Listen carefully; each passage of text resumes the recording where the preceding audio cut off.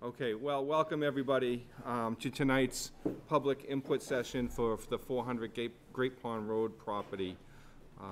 We'd just like to again thank everybody for coming out tonight. Reiterate, we have cookies and snacks at the back of the room. We have pens and pads of paper back there also if you want to write your comments down. We also will have input at the microphone tonight. So we have a presentation for you tonight and a video that we'd like to share with you. So first of all, let me welcome you. My name is Dick Valancourt. I'm a member of the Select Board. We'll kind of talk through a little bit why we're here. So if most of you recall, in May of 2022, we voted at town meeting to purchase the property at 400 Great Pond Road. It's a very unique property that sits basically in the lake. It is in the lake. And we purchased it because we had some concerns about some dangers to the lake.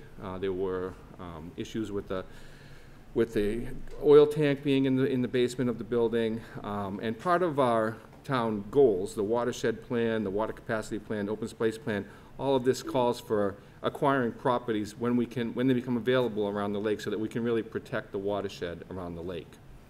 So that was purchased in September. We closed on that building. It was $1.8 million for the building and the property surrounding it.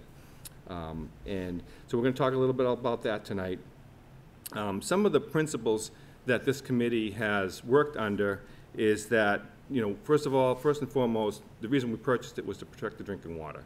So that's why that really is one of the driving principles of what we've been discussing as a committee. Also, in our plans, we have to provide for open space. This is about 7.5 or 7.8 acres of land. It's open space. Respect the appropriate level of historic preservation is one of the other things. This building, to me, it's iconic, the way it sits in the lake, and it's visible from so many places around the lake. So it's really something that, we need to, think carefully about on how we proceed forward with the building. Possibly provide recreational opportunities as feasible. There's a lot of land there, 7.8 acres. Some of it's covered by a conservation restriction, which Gene will talk about later. But there's opportunities there for potential recreational uses, multi-generational uses for that property. And then also fiscal responsibility. We have a responsibility to the town. We spent $1.8 million for that property, so we need to look at, what are the options we have with that. So what I'd like to do is introduce you to our committee. So we have a committee of 11 people that we've met so far.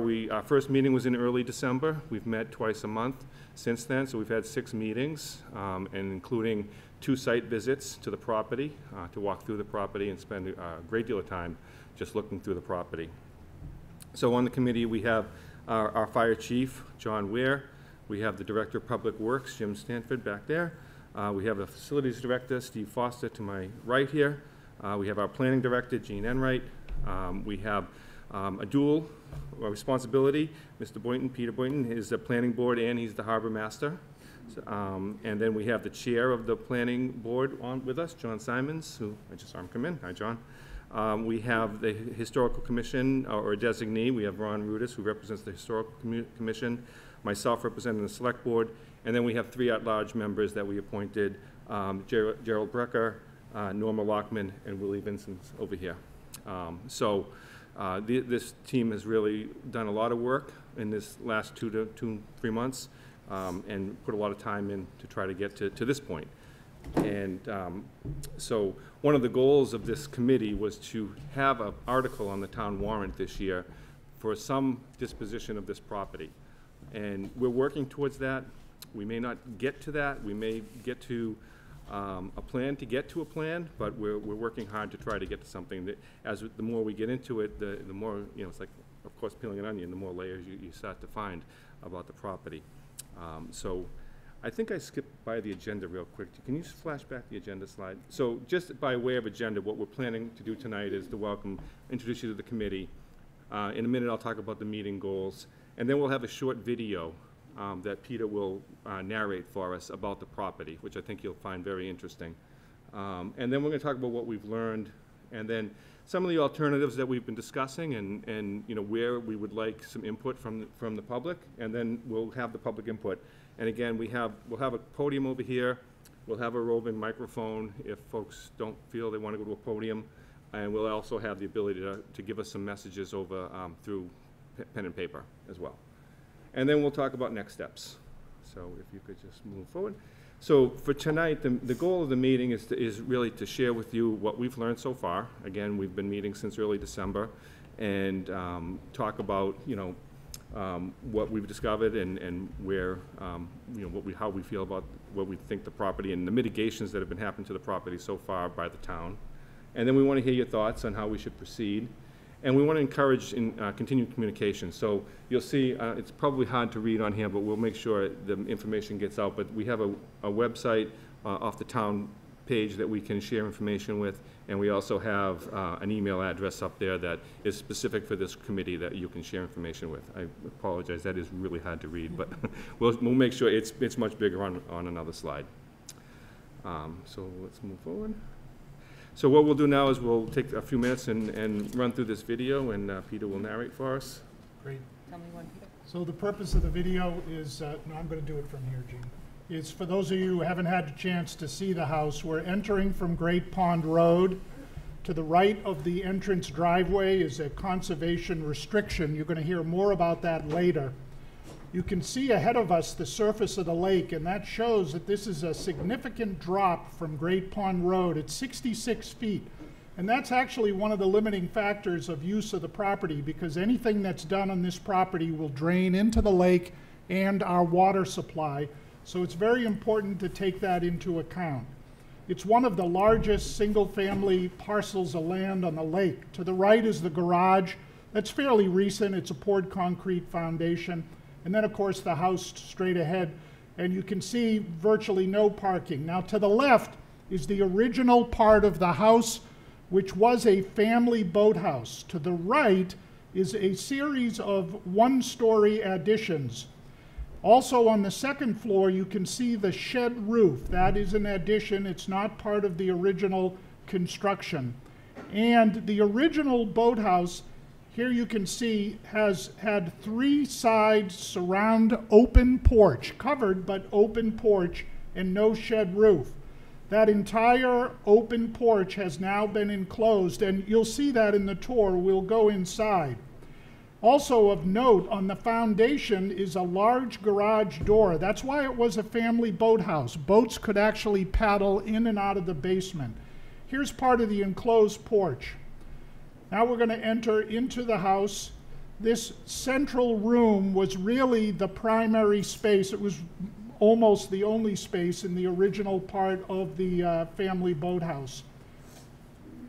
You can see a stairwell going up, and to the right, we'll show you later, a fireplace. Now this used to be part of the open porch.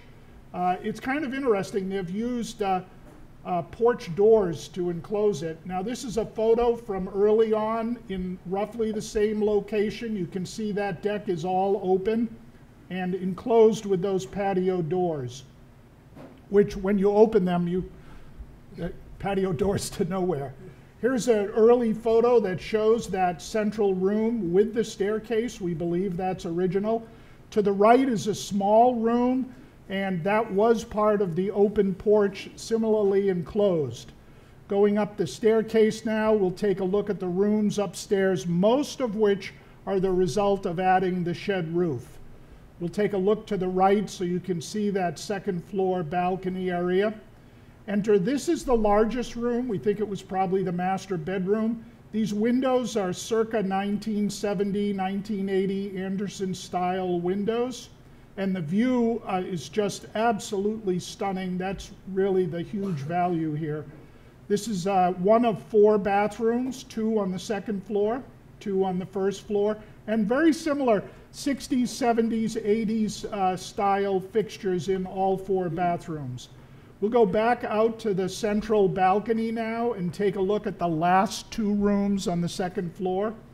We'll turn left into what was probably also a small bedroom.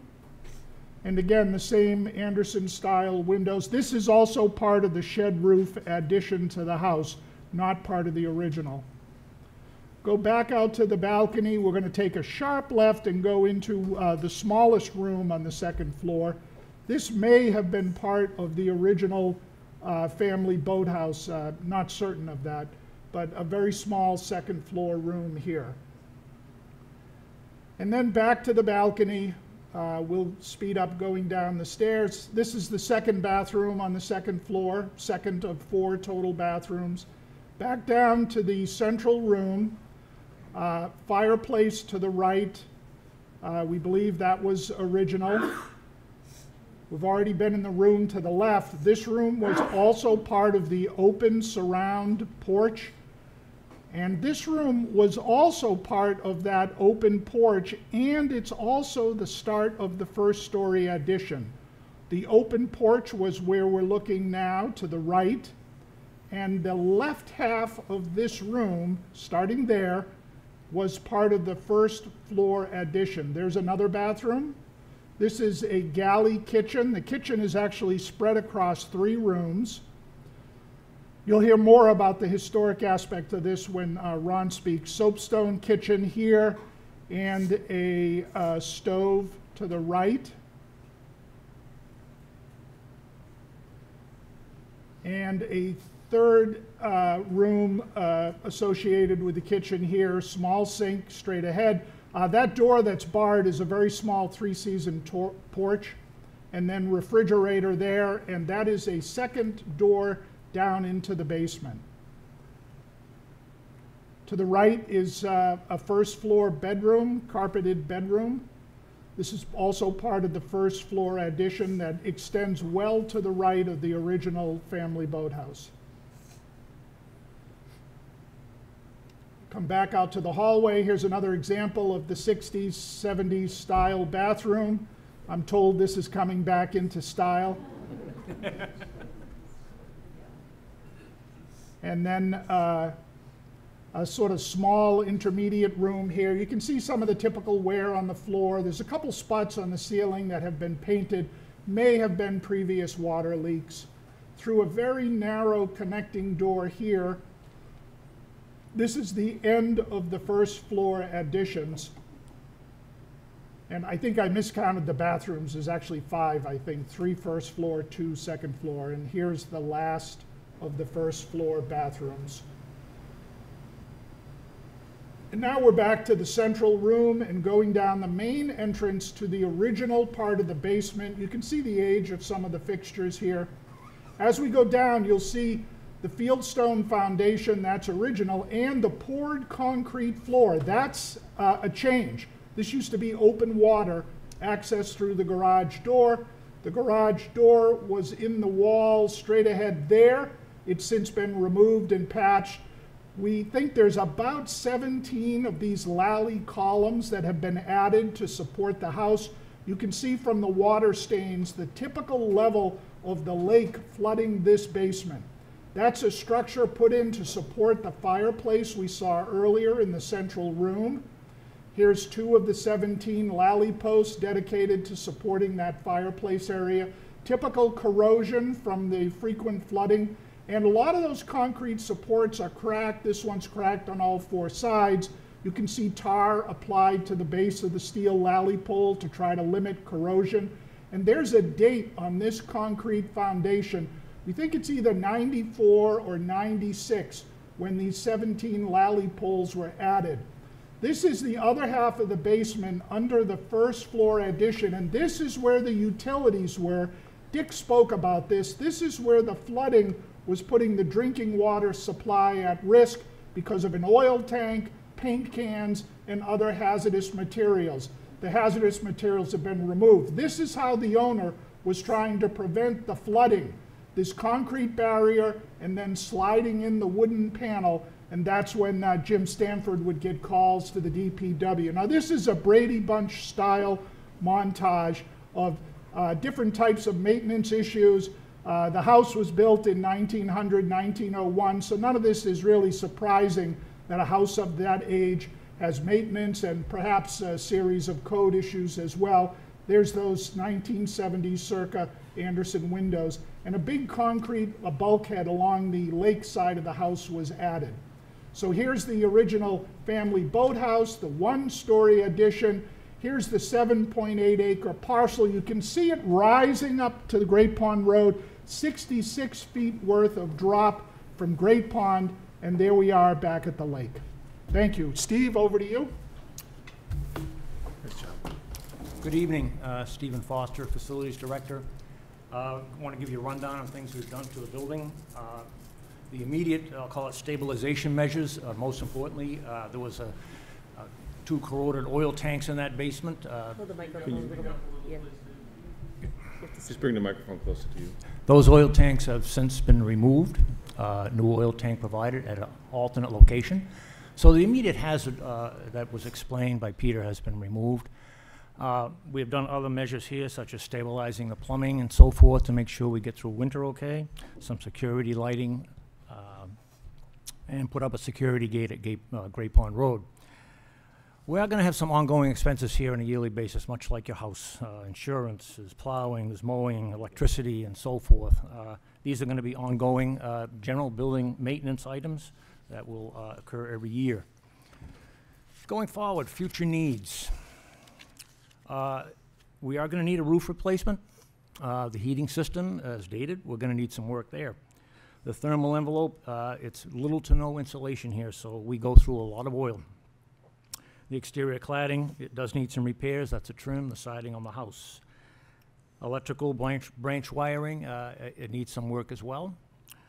Your foundation, as Peter showed in the videos, does need some work. There's some structural concerns here. You saw it by the rusted lally columns. And again, this is a field stone foundation, so water freely infiltrates this location on a frequent basis. Jim Stanford has had to manage that flooding on an annual basis in order to maintain a proper level at this residence. Going forward, if we decide to use this for some public uses, we know we have to get into some ADA improvements to allow access, toilet rooms, ramps, that sort of thing. There's also life safety concerns here. We need exit signs, emergency lighting, and so forth to make this compliant for a public facility. Toilet rooms will be included in that, and also what I'll call it a modernized HVAC system. Jean? Thanks, Steve. So you've heard the conservation restriction mentioned a couple times tonight. So the property does have a conservation restriction of the 7.8 acre parcel, 1.7 acres of which are protected by the conservation restriction. That area is identified in blue. I know it's a little difficult to see here, but this picture is also blown up on the wall, and if anyone has questions after, I can walk them through it. So this is the conservation restriction area here. So this is the entire property, and then this is the part of it that's protected. The part that goes closest to Great Pond Road, and then it slopes back. So this is not protected. This is that small blue area that's protected by the conservation. And the yellow area is also protected, however, it's on the abutting property. And so in total, it's about 3.03 acres of protection of land, of which 1.7 acres is on this property. So the goal of the CR was to forever maintain the existing natural and open condition of the property, to protect and preserve the watershed of the lake and the town's drinking water supply. So that is actually what we're aiming to do as well with the purchase of the property, and to protect and preserve existing scenic views of and from the lake shores. So from Great Pond Road is in addition to from the lake towards Great Pond Road. So what's allowable in this conservation area and what's prohibited? Allowable uses would allow to introduce pervious foot trails, site pervious improvements such as bird feeders, small structures designed to enhance natural observation areas, the maintenance and installation of underground utilities, natural material fencing at specifically designated areas. And so that's described as really a split rail wooden fence along Great Pond Road and potentially along the side property line. Temporary use of structures during specific recreational activity. The example given in the CR is equestrian. I'm told they used to have horses out front here that people were riding and had events. So this is within a very limited area, and structures must be immediately removed when done. And then other traditional recreation activity is not necessarily allowable we'd have to consult with Greenbelt. And so even something as much as a picnic may or may not be allowable. Anything we were to propose that's not specifically listed, we would talk to Greenbelt, who actually holds the CR. So they hold it and they do annual inspections. Prohibited uses include the construction of any temporary or permanent structure of any kind, the introduction of any impervious surface, the deposit of any materials, natural or otherwise, the destruction of trees or vegetation, and any activity which would adversely impact the natural water and soil conditions. So again, I want to stress we're speaking to that 1.7 acre area of the 7.8. And so there's certainly opportunity elsewhere, but very, very limited in this certain section. So I will turn it over to, I think we're gonna go to, we're gonna go to the next, we're gonna go to the historical perspective first. I changed that? Yeah. Okay, sorry, Ron, you want to come up? Oh, you have a mic. It's on. Hello? Thanks. Okay, Ron Rudis from the Historical Commission. So one of the things we're going to have to take into consideration is the historical significance, if any, of this structure. So I'm just going to point out what we've found out about it to this point. I'd like to give a shout out to Robin Siegel from the Historical Society. She's done a lot of work researching this for us. As some of this Peter's already mentioned, it was built around 1900, and the original structure was just a boathouse, we believe. As early as 1905, it appears to have been turned into a residence. On the right-hand side, what you see is a snippet from a 1905 map that shows the structure extended a little bit from what it originally was. And it's also listed as a residence. There are other structures on the lake in this map that are listed strictly as a boathouse. So we believe around 1905 or by 1905 it was starting to be used as a residence. The architect, Ernest Aimé Machado, is a fairly well-known architect at the time. Very prolific, though I think he died just short of his 40th birthday. He designed a number of city and country houses around Boston and the North Shore, as well as a number of other types of buildings. A couple of note is the Charles Clark House in Portland. That's on the bottom left there. It's a 14,000 square foot mansion that was built for the mayor of Portland in around 1907. And the Blake Memorial Chapel on the right in Salem, also the Manchester Yacht Club. If you go to the MIT online library site, you'll find a large selection of pictures of buildings that were designed by the architect, including 400 Great Pond Road. The house was built for Mary and William Sutton. William was a nephew of General Eben Sutton, who was one of the founders of the Sutton Mills, and William served as a treasurer of the Sutton Mills Company.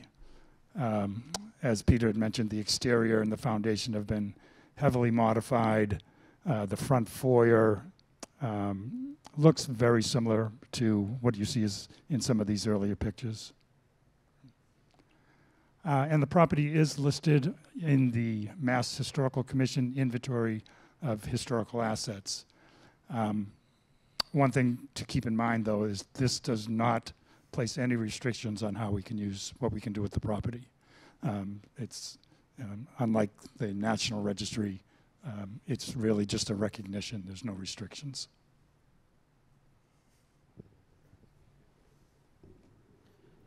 So, Willie, besides one of the at-large members of the committee, and this slide begins to summarize some of the things we've learned about the site and the property. You've heard the conservation restriction, the condition of the house, and the historical perspective. First, if it were to remain as a private residence, there's only one buildable lot, you can call it, on this property. No way of subdividing it because of all the restrictions on it. Second, as been said a couple of times, is very steep. If You don't realize it from Great Pond Road, but once you start either walking or driving down that driveway, you realize it's very steep. Anything you do there is going to require very careful work. The existing parking is very limited. We've actually talked about trying to invite the public to go see the property, but it'll be a real burden to get a lot of people in there at the same time. If you're going to use the house for some public use, you'd need to add parking somewhere. Again, against the steep slope, that would be difficult to construct. As been mentioned by Peter, it's got exceptional views. You're just amazed when you get into the house and you look at the lake. So finding some sort of public use that would take advantage of that would be a real positive for that property. The water still routinely enters the basement. That's going to continue, and that's going to cause further problems down the road in spite of the efforts to try to protect it. It appears you could technically move that house out of the lake and up the hill, if you will, but as you can imagine, that would cost some money. It'd be nice to do that, but it'd be a technical challenge, and it would be fairly expensive. So in beginning to now think moving forward, what are some of the challenges we think we would face with using the property? As Stephen said, it's got a lot of fix-ups. It's not in condition for public use right now. It would require a lot of work to use it to allow the public to come in. The conservation restriction, as you heard, restricts use, very limited, in about a little less than 2 acres out of the 7 acres of the land. And with the steepness of the slope of the property, there's very few spots where you could do things on the property.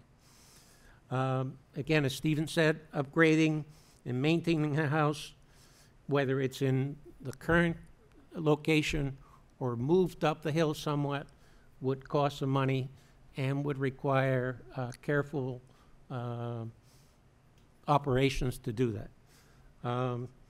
In summary, of all the alternatives we've thrown around and all of the goals that we've talked about, as you can imagine, there's no perfect solution that's going to meet all of them or that would be easy to implement. With that, Richard? So we've been throwing around in the committee five high level, oops, sorry about that. That woke everybody up, didn't it? 5 high level kind of alternatives that we've been talking, and these are very high level, so nothing is decided, and that's really why we invited everyone here tonight to hear some comments and what your thoughts are. But one of the areas that we thought would be use as community space. We've had some thoughts around youth center uses, multi-generational uses. As folks said, those porches and the views are just beautiful, spaces for just going out reading, whatever. But so some community space. We've talked about taking the building down. We've talked about moving the building. All of those come with costs. All of those come with risks. We talked about selling the property for a single home development. As Willie had said, the property, the way it's laid out, you could put one house lot on that property. Most of the land, a good portion of the upper portion of the land is restricted with the conservation restriction, and then coming up from the lake, we have restrictions on how far we have to be from the lake. So that makes a very narrow building envelope for if we would want to proceed with selling that for a single-family home. And then the other one is potentially offer the property, the house, to another organization to move it itself with restrictions. That happens often. Folks don't want houses on their properties. It's happened very recently within the last couple of months in North Andover, where a house was moved on Salem Street because the owner of the property no longer wanted the house and donated it to a person that was willing to move it. So that's another potential, maybe having another organization take responsibility for the house. So those are high level, and those are kind of seeds for thought for the folks here tonight. As I said earlier, we have multiple ways you can provide input to us. We welcome input tonight in person at the podium if folks want to do that. we'd ask you, you know, given the number of people here tonight, and I'm not sure how many people would be interested in going to the podium, but just respectfully, maybe 3 to 5 minutes each person up there, so we can try to get and hear everybody. If you are not a person that wants to go to the podium, we have a microphone, we can bring it to your seat.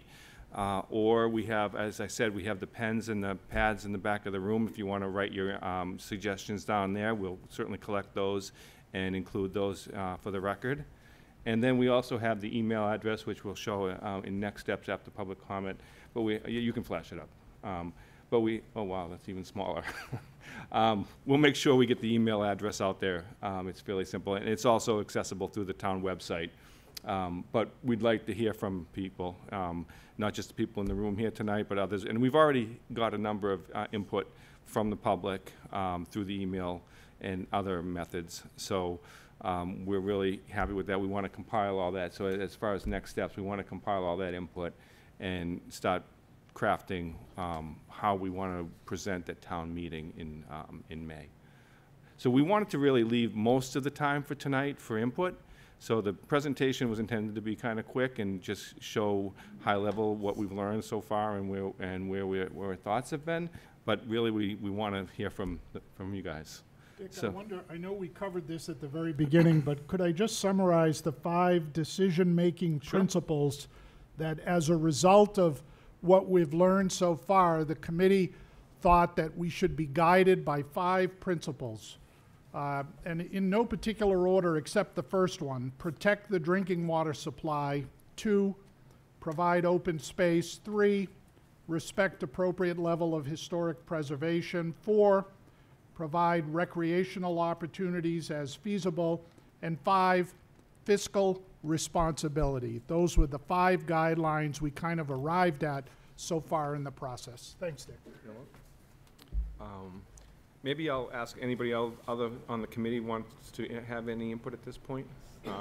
Anything we missed that you thought we should have covered? We've all reviewed this together, obviously, but I just want to make sure we didn't miss anything. Okay, well, then I think we'd love to hear from anybody that wants to kick this off.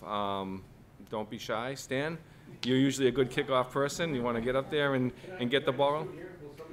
Yeah, sure.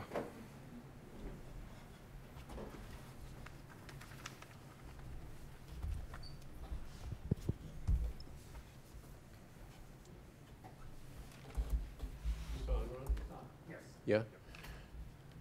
Ron Rudis and Jim Stanford were kind enough to host a walkthrough of the house a few weeks ago.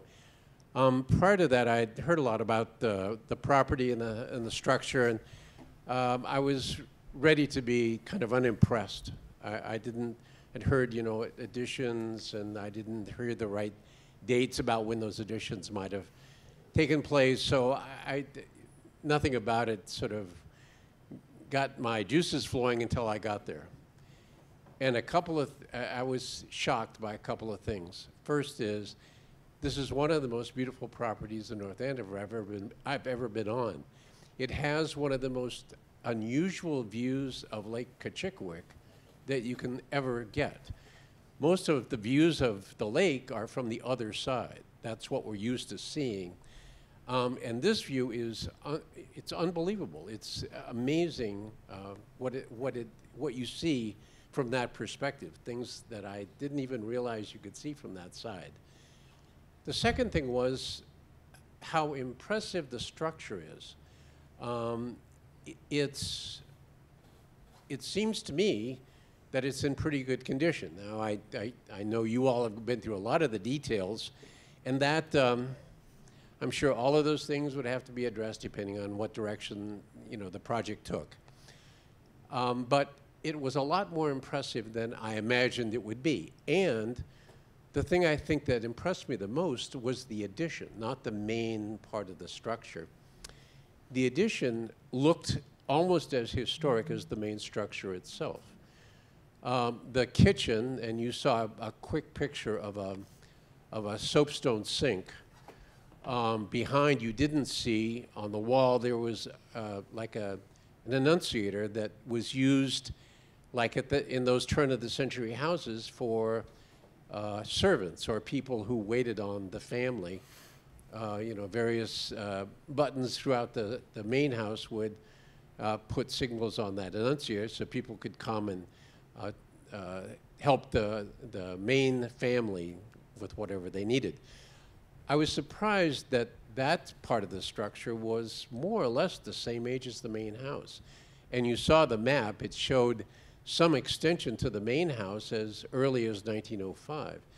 So it turned out that it looks like most of that structure is at least 100 years old.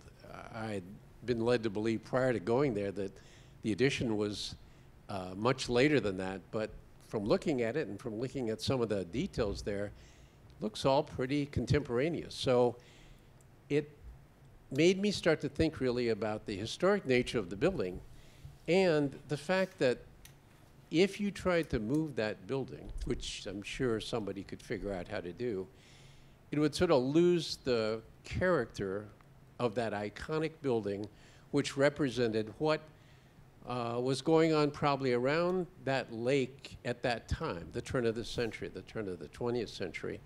You know, lakes were used a lot for recreation. People had, vacation camps, cottages all around the lakes in New England, and this is just this is the last example we have in our community of what that was all about. In some ways, it's kind of one of our iconic buildings. We have, the Schofield Mill or a Parson Barnard House or the Grange that represent different parts of our historic heritage. Well, this represents another part of our historic heritage. So I know you've given us all the reasons why this is complicated and hard and it might be not able to be preserved, but I would just encourage everybody to think about, I guess it's number 3 there, respect appropriate levels of historic preservation. If we can, moving the house, I think, then eliminates the historic preservation part of what you're trying to accomplish here. But maybe it's too hard to leave it where it is and try to deal with it as it is.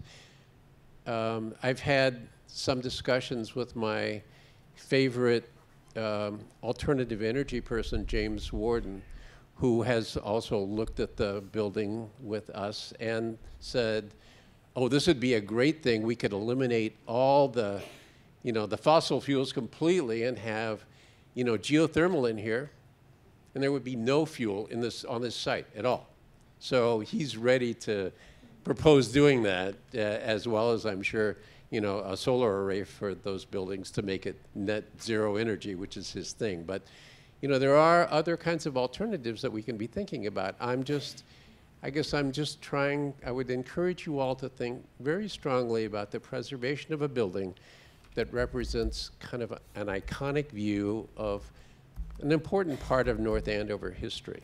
That time when people came here from the city, Boston, to summer, and this is one of the places where they did that. So that's my thoughts. And I provide this from a personal point of view. This is not in any way any sort of position of the Historical Society, just my personal opinion. So thank you.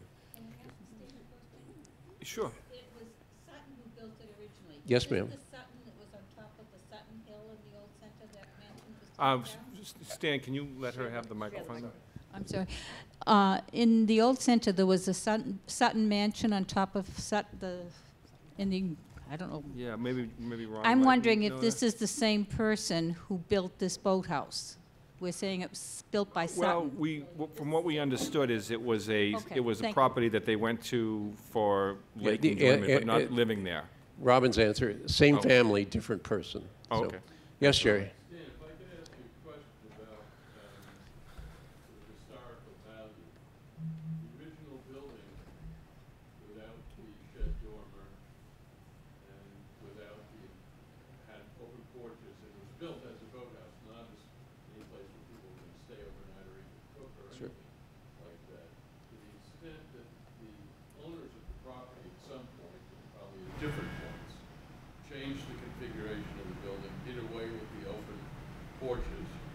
put on that shed dormer and put a bunch of very small and uncomfortable bedrooms upstairs. To what extent does that affect the value of it as a historic icon, to use your word, A? And B, are you suggesting that if this building were to be kept, that it ought to be restored to its original design so as to actually fill the role that it was meant to play as a boathouse in the summer pavilion? So, answer to your first question.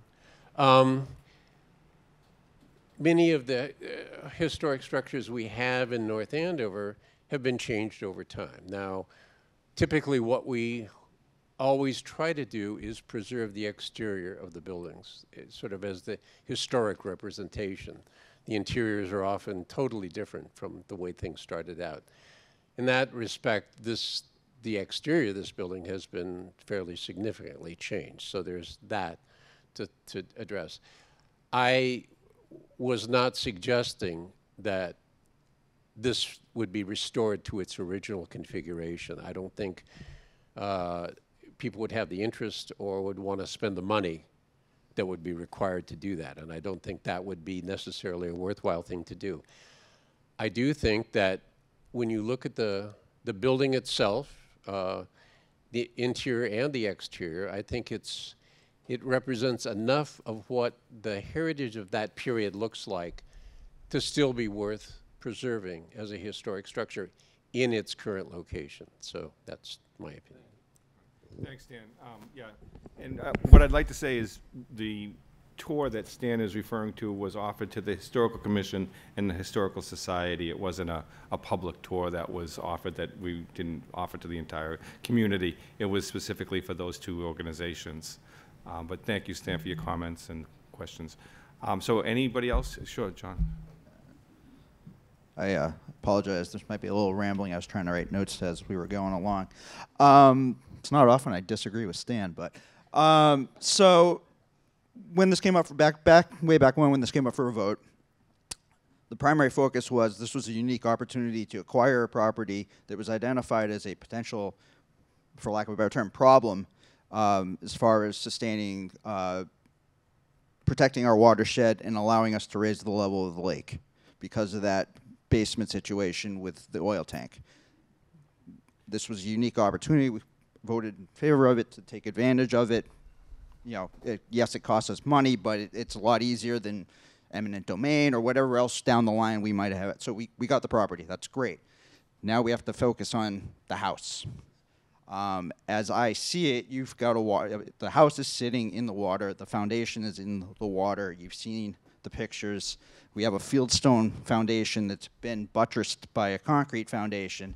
But I don't know. Yeah, anytime you got constant water with a fieldstone foundation, it's a maintenance concern.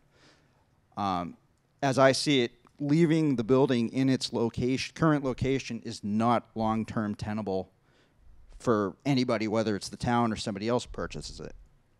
So that being said, the house itself, as you've seen, I don't think anybody's going to question. It was absolutely stunning when first constructed and in the first floor additions.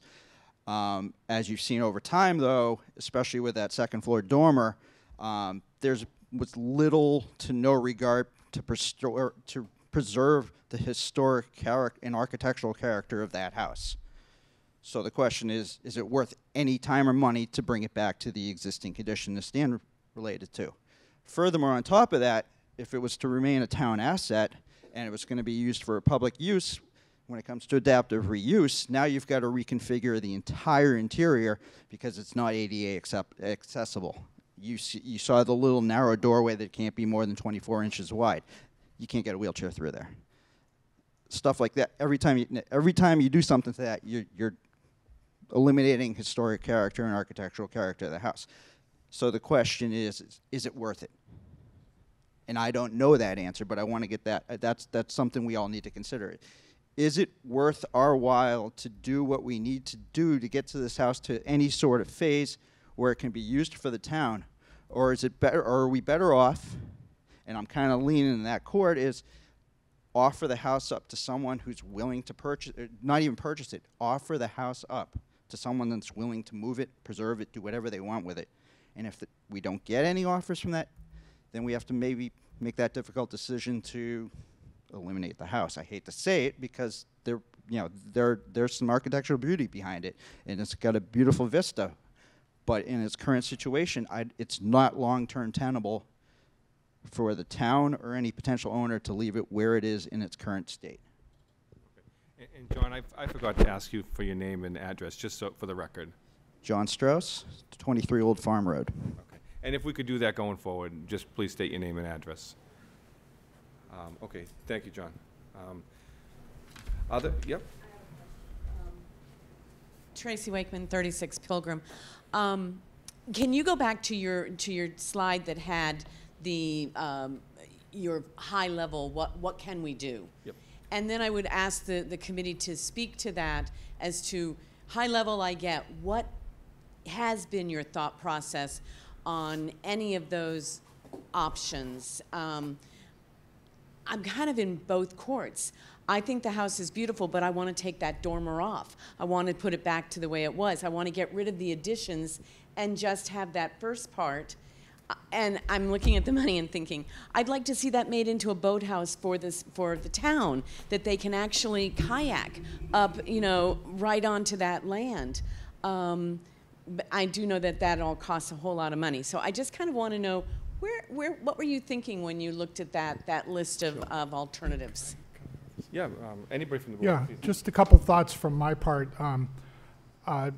Dick, as our chair, has been asking us at a number of meetings, hey, we're going to have a brainstorming session as to uses, and I've always kind of bailed out to say, I'm not ready to get granularity for me on potential uses because at least up until now, and still now, I wanted to wait for a better understanding of the historic value. And when this committee started, we just didn't know that. Now we've learned a lot.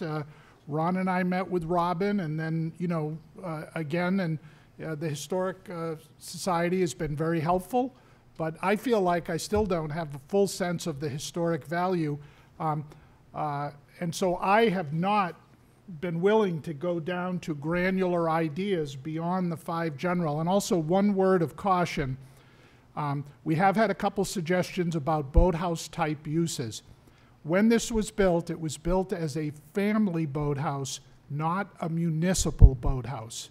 So those are very different uses, but obviously it's a large parcel right next to the lake. So we have talked about different, youth type activities that might be possible. Thanks.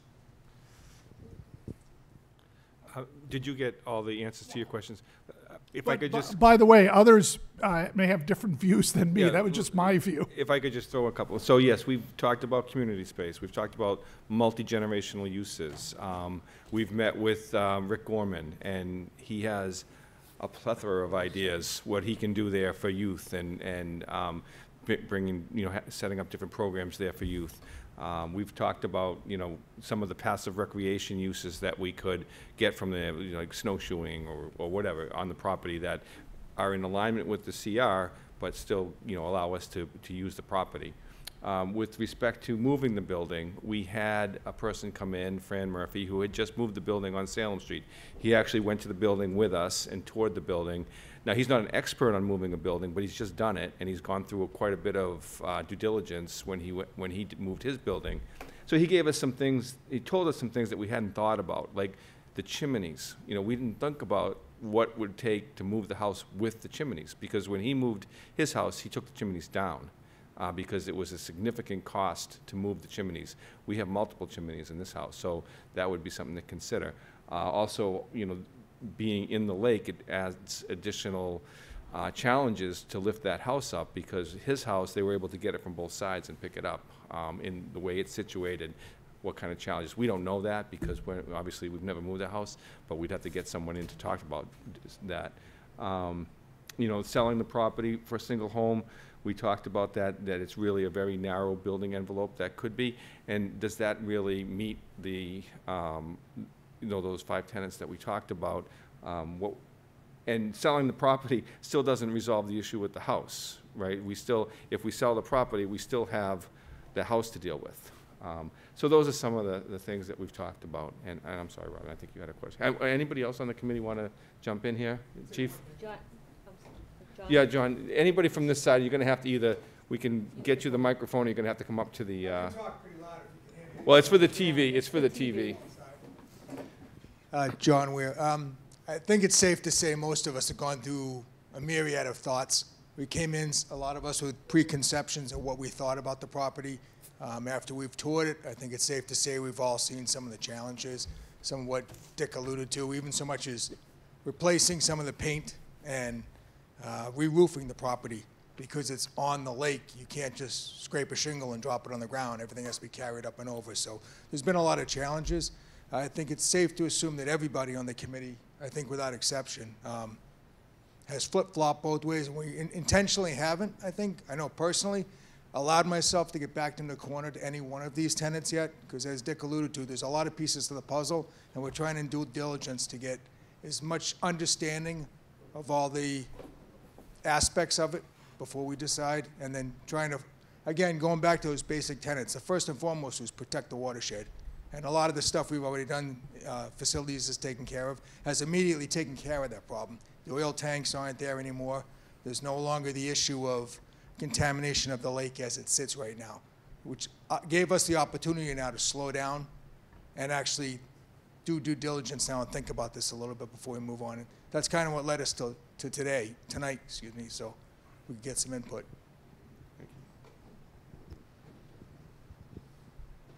I think we had one up here, and then we'll go to you, sir.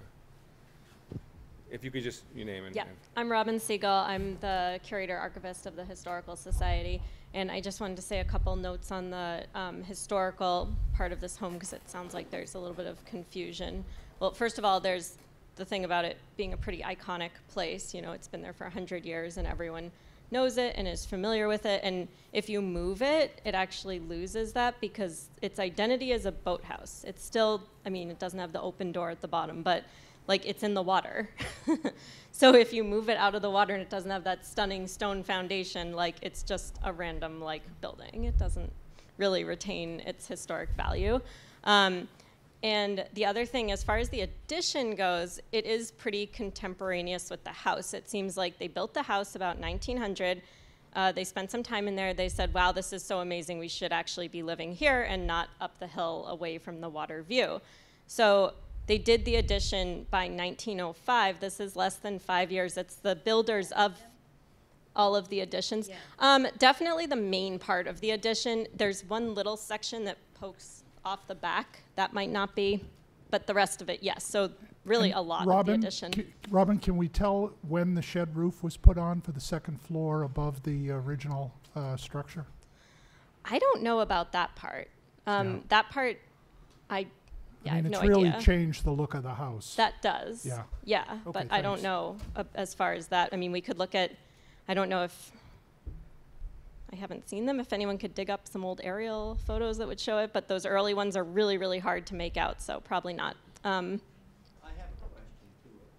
The changes that You need to speak into the mic, sir. If were you they could give your made by name, the you can original I'm architect? not gonna get it. Oh. Because that would be interesting too, the extensions. So I don't know, I don't think we can figure that out. I don't think there's a record of that I know of, unless the previous owners maybe had actual plans of that. The style is the same, so they kept the same style throughout. It has matching windows. It's very matchy-matchy. But my point, though, is that, you know, as far as like the time period that Stan was talking about and the lifestyle and capturing this part of North Andover's history, the addition is still a part of that. It's the same family, the way that they use it. It's just like the way that you would use your own property. Maybe it changes over 5 years, but it's the same family and they're living the same lifestyle, and it's a slight evolution, but it's really doing the same thing. It's not really changing the value of the building in any way. Okay, Robin, if you could hand it to that gentleman behind you. And if you could say your name and address, please, so we get it on the record. I'm Edward Nieberger, 476 Great Pond Road. I'm the next door neighbor. Ah, well, welcome. My property is just to the, well, it's between your property and the golf course. Yep. And I've been there 32 years, and Walter Sachs has been my neighbor, and he's been a wonderful neighbor. And I've enjoyed his company, and we've compared how we take care of our respective properties across our lot line. I was sorry to see him go. He's in his 80s. He has a port and a heart condition, so he was ready to throw in the towel. My main question is to go back to square one and to ask why you bought the property. I understand you bought the property because it was a lake level issue. You wanted to raise the level of the lake by a foot so you could add another month's worth of water supply to your new condominiums and new apartments, and I can understand that. I would like to have that clarified as to what is going to happen to the lake level, and it seems to me that is going to be very basic as to how it's going to affect the foundation of the house, the lolly columns, and the whole use of the property. Thank you. Jim, would you mind addressing those questions? I'll just, right here. Jim Stanford, Public Works Director. I was actually at town meeting. It was my department, our thought process. Having worked with the previous owner, Mr. Sachs, it was kind of a love-hate relationship because we were always fighting. He wanted us, not in the literal sense, but he wanted us to keep the water level low because of his personal property. And from a municipal standpoint of managing a water company, our biggest concern is, are we going to have enough water? I can tell you right now, the town in this whole area is just coming out of a drought, believe it or not. But if you look at the lake level, it's relatively low. So from a management standpoint, we're concerned about, especially during the summer months, having enough water. It's not so much development. I'm less concerned about that. And I think I mentioned this at town meeting, it's really irrigation use why we have a problem with water during the summer. But with that said, we supply the water. We have a great water source being Lake Kachikawick. I am at fault. I've heard it mentioned twice now about raising the water level. And that was my that's how I described it, which was a mistake. I think I clarified it pretty soon on that it's not that we want to raise the water level, it's that we don't want to fight to lower it. And so what we're trying to do is when the water level comes up that foot, and it's generally about a foot, where it starts going over that, you saw that board that Mr. Sachs would take out. It was more, if we could maintain it at that level and not have to drop it. And the way we drop it is we have the hatch, which is the control section, where we actually crank open the gate and let all that nice water out to the river and out to the ocean. In a year like this, where we're projecting right now, we don't have a lot of snow melt. We don't have a lot of snow, which is a good thing from maintenance standpoint, but a bad thing for the lake. What you want is snow level to melt slowly, seep into the ground, really recharge that aquifer and keep the lake level up.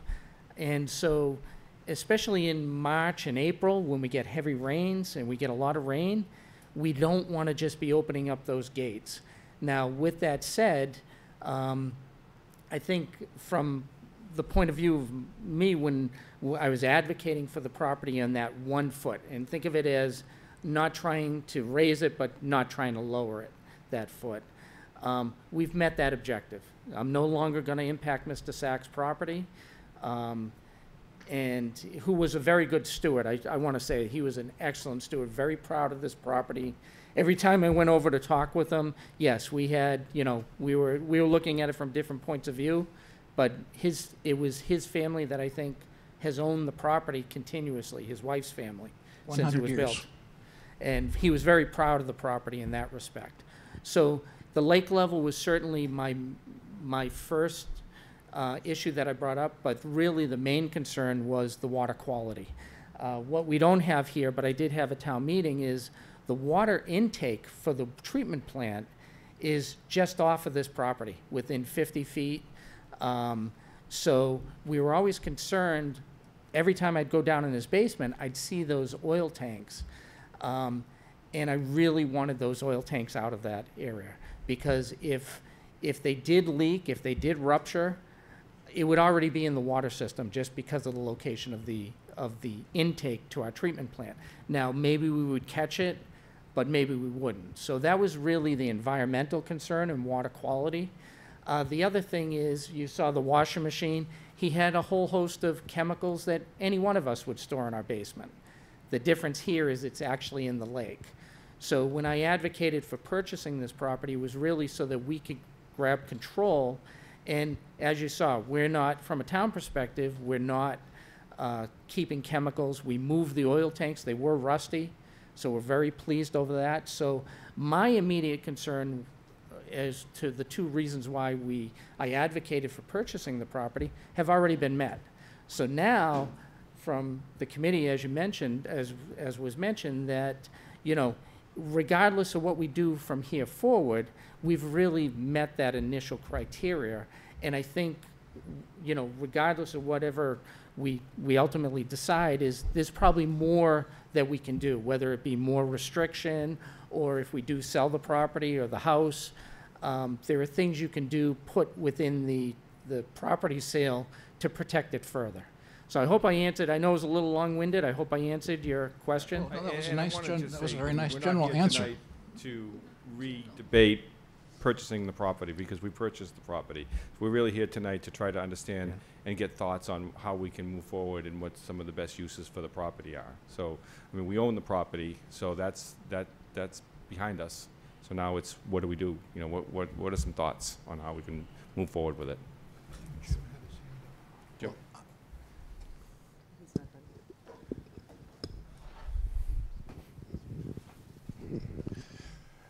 Hi, Jim LaFawn, 329 Osgood Street, and I moved to North Andover in 1957 from the Lawrence General Hospital. And I've been a long-time user of the lake. I grew up fishing with my grandfather there, and my mom grew up fishing with him, her father. So we spend a lot of time actually looking at the property from the lakeside, which is, you know, it's a different perspective. And I do agree that for years and years I've been looking at it saying, boy, they really kind of maybe didn't put the right windows in. It kind of lost a little bit of its charm, et cetera.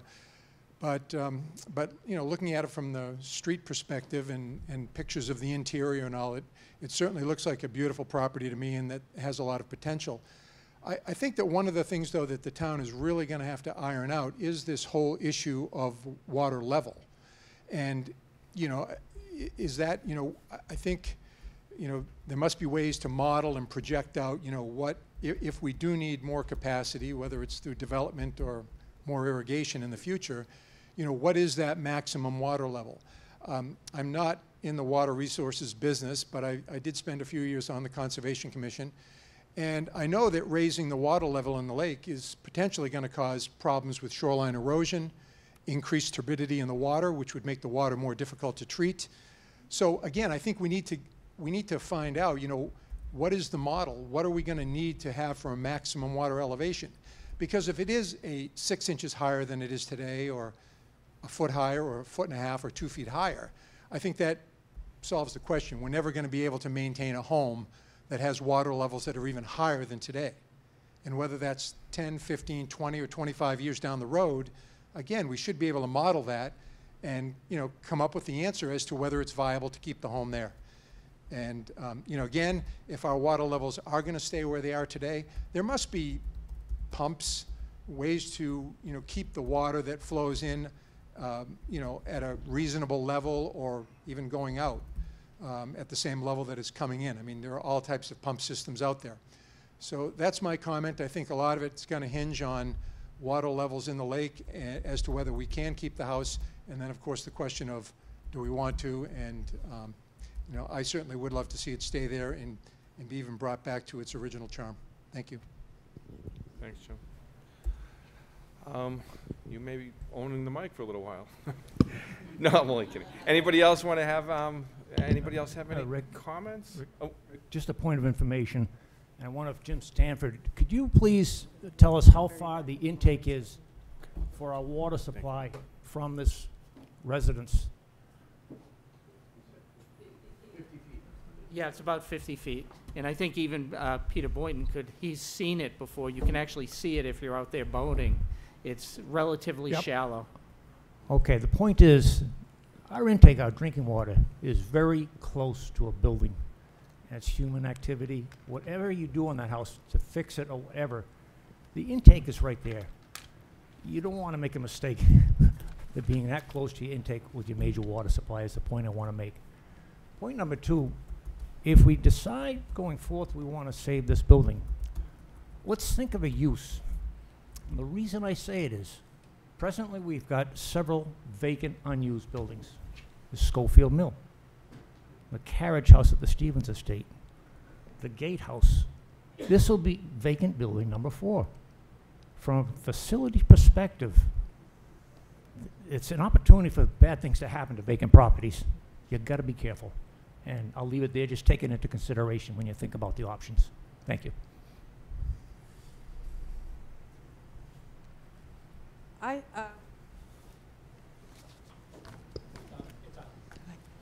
Hi, Joanna, Colin Tanker, 660 Great Pond Road.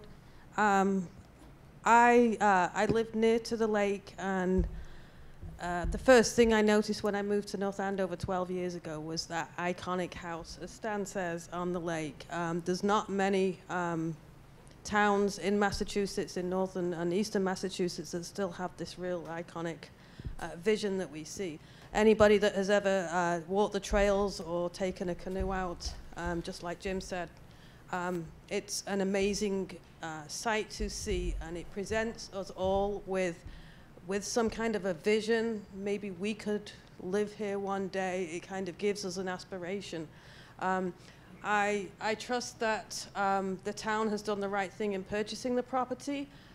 If I understand rightly, that Jim has said that we have taken the measures, according to Stephen Foster, that there is no further damage to the water, and that the basement has been cleaned out.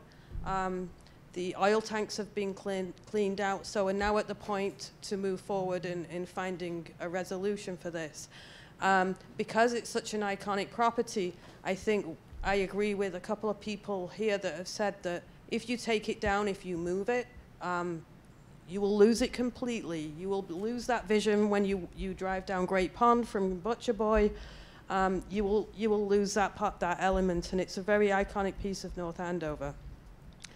In terms of future use, I agree with Tracy. It would be great to have the youth services use the property more.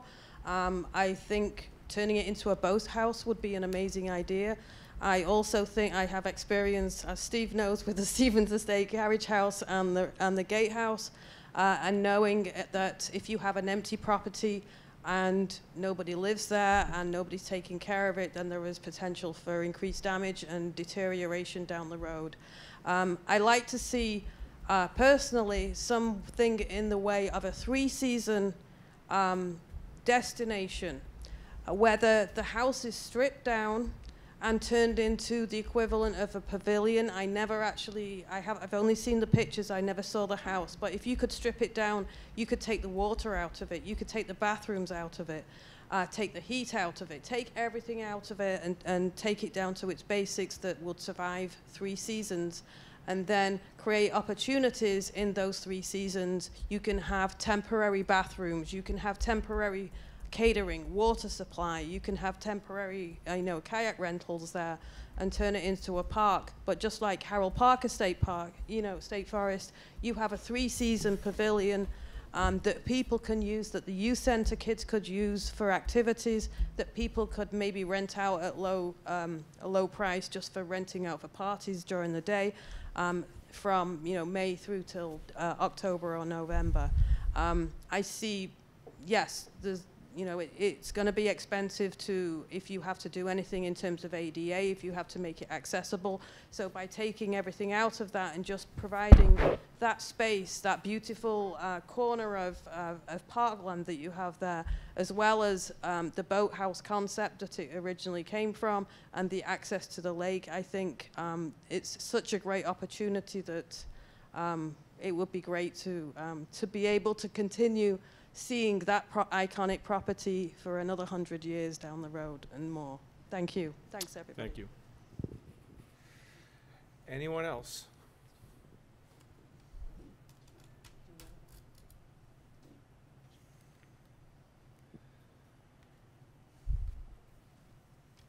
Okay, there's no other comments tonight? Oh, Rosemary, absolutely. Can we get you the, Rosemary, let's get you the mic, and if you could introduce yourself, please. Rosemary Smedili, 65 Green Street.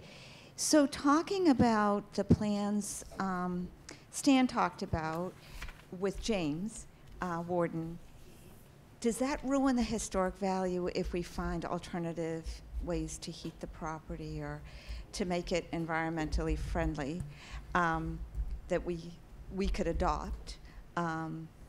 And also maybe make it as a model structure for people to see, look, we've got this older home and we've modernized it without ruining the historic structure of it, but brought it up to, you know, heating and cooling. I'm sorry? Talking about net zero. Yes. So, but when you make those changes, does that disqualify it as being? Oh, well, that's good news. Here we go. Well, didn't this work out well? Yeah, I would say, you know, as far as something like geothermal heat, like, no, you wouldn't see any changes. I don't know about putting solar panels on the roof, but maybe if they put up a tracker or something like that, like further back, yeah, or something like that. There's plenty of land, but, and I don't know which direction, I don't know, I get turned around, but yeah.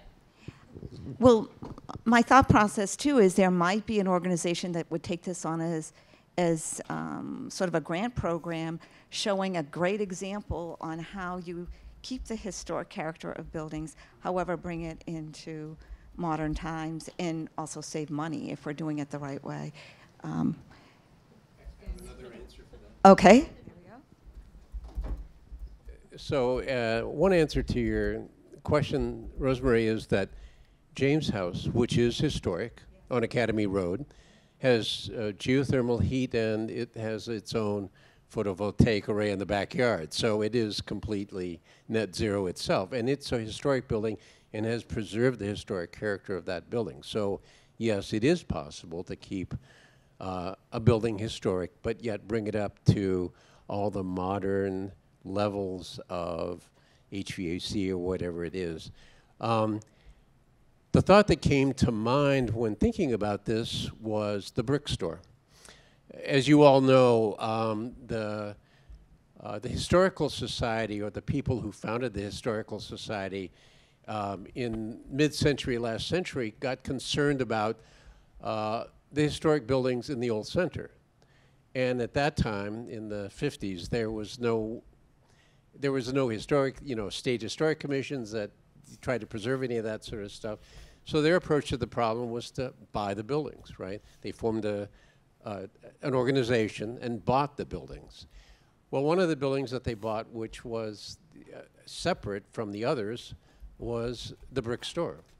And it has its own corporation, and it runs separately. So I'm thinking to myself, could you make this a separate nonprofit organization for this structure and run this property separately somehow along the same lines? I haven't thought that through, but that's something that we've done.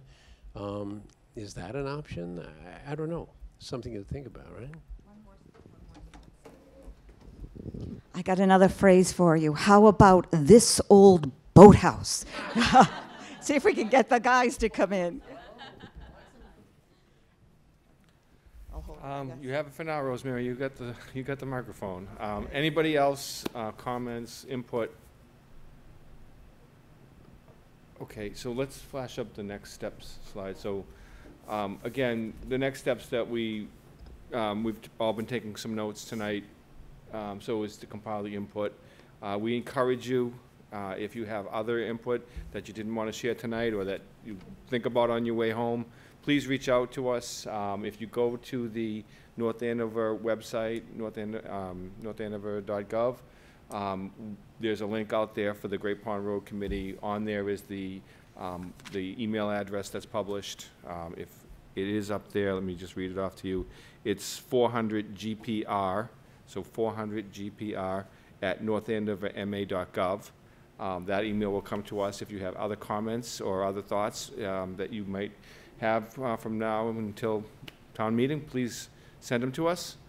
And you know, we'll start working on presenting to the select board our thoughts on what we should be looking for from town meeting.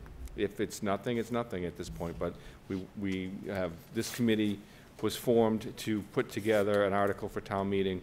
And again, it might be an article that says we need to do further study, and we need to maybe have some architecture come, maybe answer some of those questions that were raised tonight about the structure and the foundation. We don't have, this committee didn't have a budget to go out and hire any consultants to do that, so we had to really rely on you know, expertise around us and you know, historical records. So, you know, that might be the ask, is maybe we can get some additional funding to figure out what all of those ADA improvements that Stephen talked about, the life safety improvements that he talked about, what would all that cost? And then, you know, then we start making some other decisions about the property. So anyway, we'd love to hear from you, and I know everyone's not a fan of public speaking, so please don't be shy to send us emails. We do collect it all, and we have folders, and we'll publish it all as well, anonymously if you'd like. And then the next step would be to present at town meeting what our intent is with the article. So, any other questions or comments before we close out tonight? Yes, sir, Mr. Niebuhr. Oh, we need the microphone again. My wife told me I was going to put duct tape across my mouth tonight. But, you know, over the 32 years, Walter has had a very good relationship with the people that control the water level. I think his name was Mershon. Does that ring a bell? Mershak. That's it. And the lake level stayed pretty steady, and it did not undercut my trees, nor his, nor yours, for most of that time. Until the last half a dozen years, we've had a lot of undercutting from the ice, you know, the lake level coming up, the ice going under the roots, cutting them, killing the trees. Trees fall over, what? You can't clean them up. But regarding the water, they used to fish off the back porch, by the way, and they used to catch perch through the sliding glass doors. And in the last few years, after Mershak had retired and gone away, the lake level has been rising more and more and flooding my lower level, my lower area more and more, and I'm sure Walter's basement more and more. He kept it quiet with me until last week because he didn't want to spoil the sale. He was asking substantially more money than you paid. I won't go into that right now. That's a negative story. But I want to give you a positive story in that in the last few years he's found clams, freshwater clams, in his basement. And I mentioned that to a natural historian friend of mine at a museum, and he said, well, that means he's had fish in the basement. And I said, oh, that's right.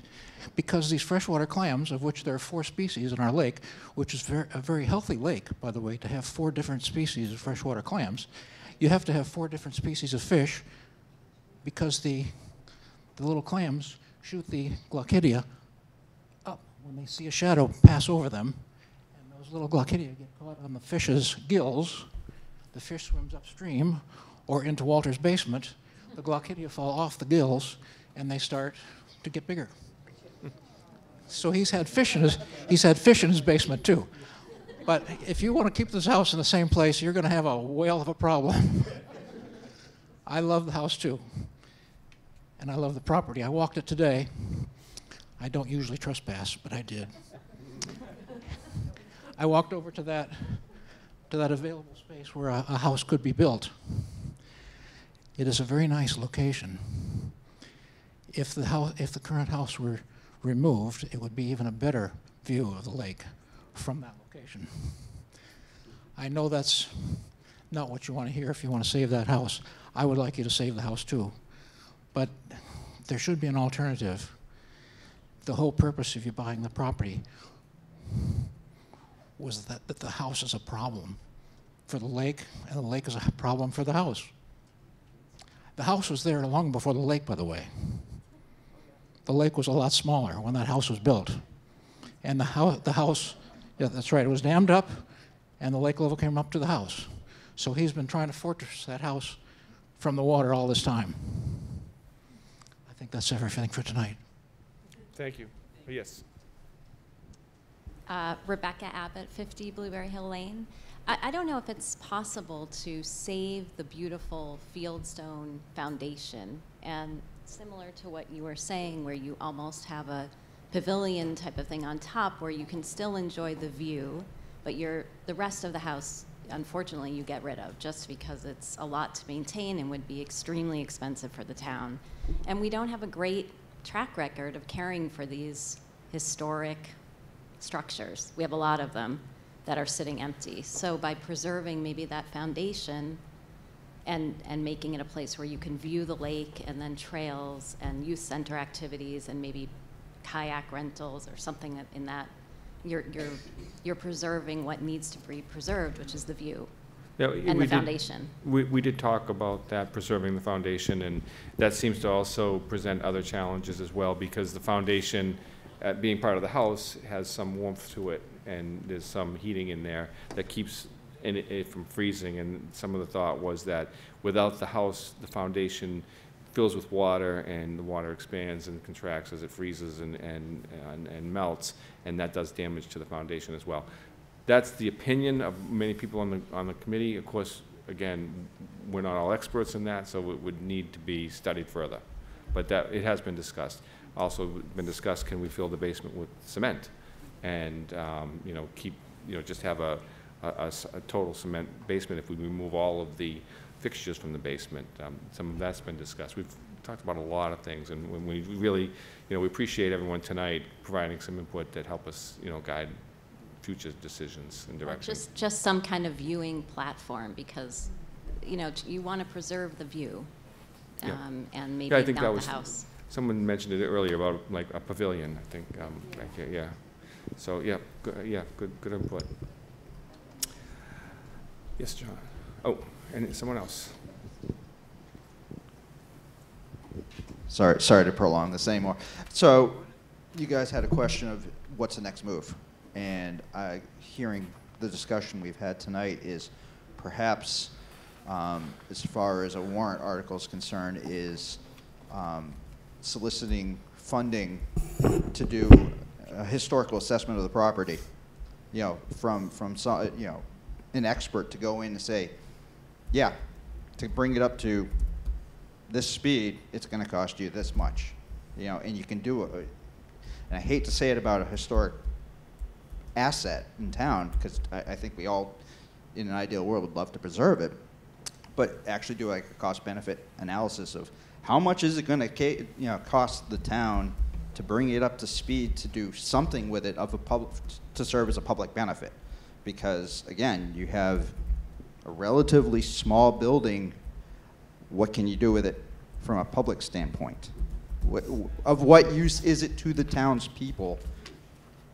But what can you do with it? That's what I'm saying, is we need to establish, we should have, but you have to figure out what you have for an asset. You have to know what's it going to cost you to fix it up before you can even think about the next step. So maybe that's the next move, is to allocate funding to do that study.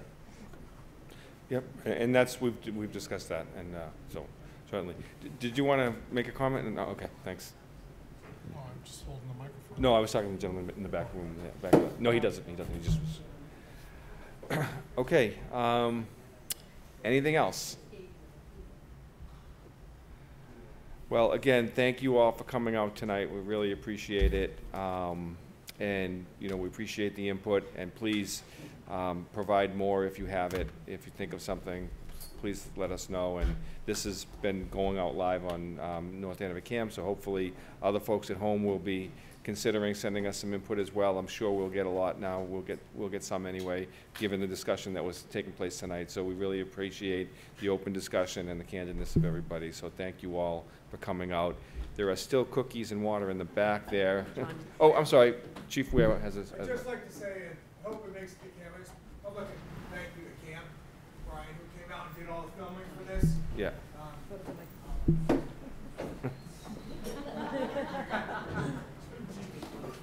I just wanted to see Peter run.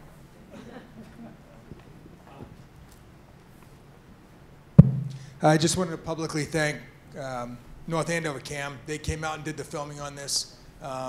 There's a bit of time involved in this, and many of the members here have been donating their time as well. But just that little film clip took quite a bit of effort, and coming out tonight, I just want to publicly thank them. No, thanks, Chief.